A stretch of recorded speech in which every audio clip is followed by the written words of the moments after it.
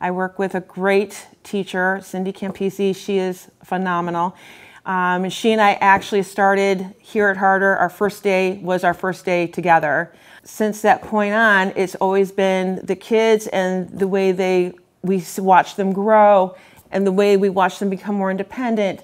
And it's like kind of like this trickle effect where all of a sudden you feel like, oh my gosh, they're in 8th grade and they can do this. Our students right now are not shy about wanting to come and approach us.